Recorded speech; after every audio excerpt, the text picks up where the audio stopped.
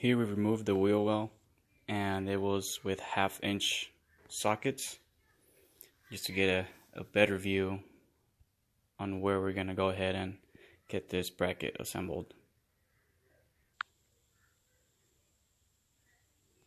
And this is where you want to align your bracket with the Z-bar and just make sure that it is perfectly aligned, and because this is going to be welded.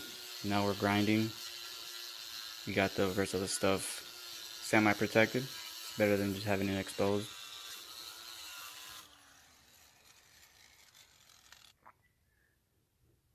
Alright, so here we go. We're lining it up to make sure we have it where we want it, since it will be there permanently. So now we're going to start welding.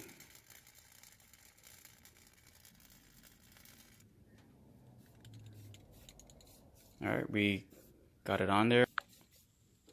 We cleaned it up and painted it out with some primer paint. And there you go. There you have it.